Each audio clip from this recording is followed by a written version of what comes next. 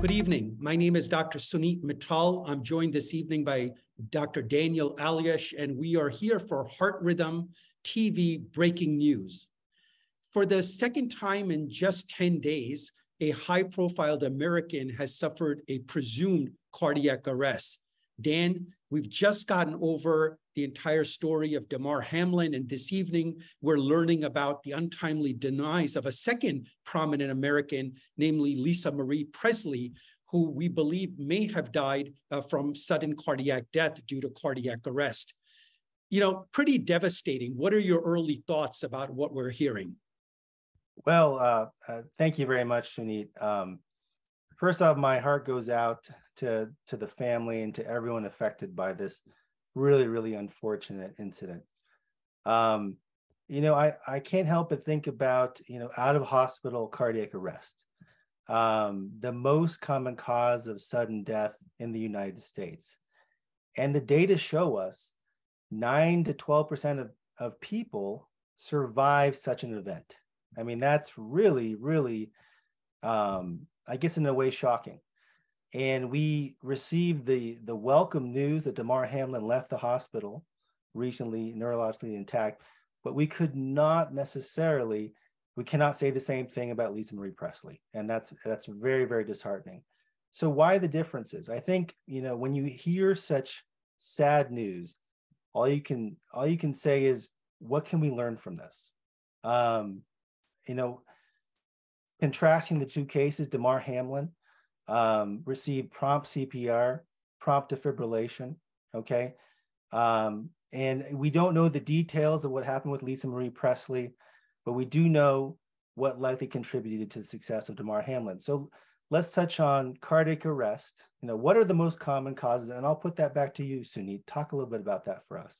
Yeah, so I think that certainly, when it comes to sudden cardiac death, one of the important things to recognize is that these are people who are perfectly fine 1 minute and the next minute, in their midst of a catastrophic event. Of course, we had the opportunity to see Damar's case on live television. He's playing, high-level professional sport, and the next thing, he's in the midst of a cardiac arrest. Many of us saw Lisa Marie on the Golden Globes with our families just the other night.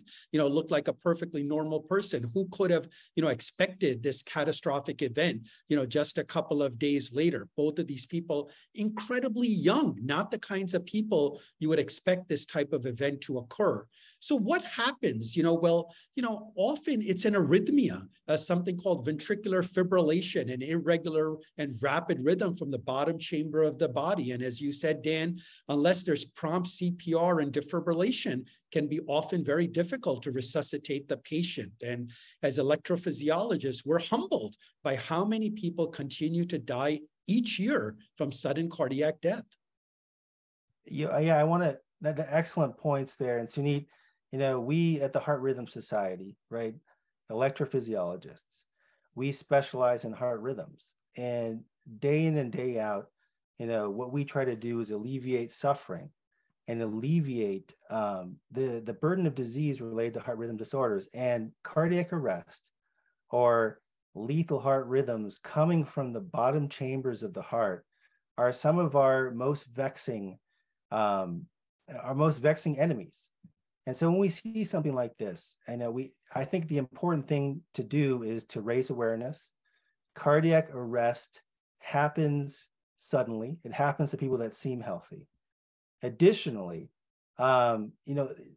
thankfully to all the progress we've made in electrophysiology as heart rhythm specialists and Heart Rhythm Society, we can treat this and reverse it if we promptly recognize the signs and symptoms, right? So someone that goes down suddenly, loses their pulse, right, is not breathing, we're gonna initiate prompt CPR to perfuse or give blood flow to the brain while we try to identify why the patient had cardiac arrest. And then if the patient has a rhythm, like an abnormal heart rhythm coming from the bottom of the heart, like you mentioned, Suneet, that can be reversed with a shock, you can restore normal heart rhythm with a shock, and then restore normal blood flow to the brain during that time. And so I guess as people who deal with this day in and day out. It's very sad for us to see this happening, but it's also a really important opportunity in public awareness to say, hey, this is cardiac arrest, and this is how we can recognize and treat it. So, Suneet, if you wouldn't mind commenting to everybody, what are the common causes that lead to cardiac arrest? And not to conjecture too much about Lisa Marie, because we don't know enough to really comment on what is the exact cause. Yeah, Dan, oftentimes people have pre-existing medical issues, most commonly in the United States, some coronary artery disease. Sometimes you have a genetic abnormality. In the case of Damar, of course, it's been postulated that maybe the impact of the tackle, caused something called commotion cordis and may have precipitated the event. But the key is, of course, that in every patient, it's a different cause, and that requires a thorough investigation.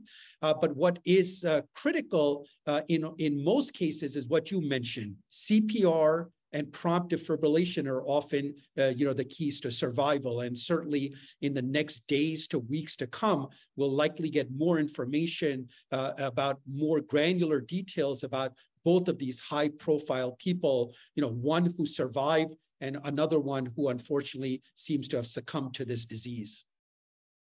Thank you, Suneet. And so I guess, the take-home points are, this occurs, recognizing it, treating it with CPR, and then getting EMS, getting emergency medical services on the scene to transport the person to a high level care is the best way for us to ensure a good outcome. And as a reminder to those watching, only 9 to 12% survive to the end of the hospitalization. So if we could bend the needle, if we could improve our access to prompt CPR, train more people, train more bystanders, if we could improve our access to AEDs that can be applied, defibrillation devices that can be in common areas to identify shockable rhythms and reverse these horrible situations, I think we could improve the outcomes.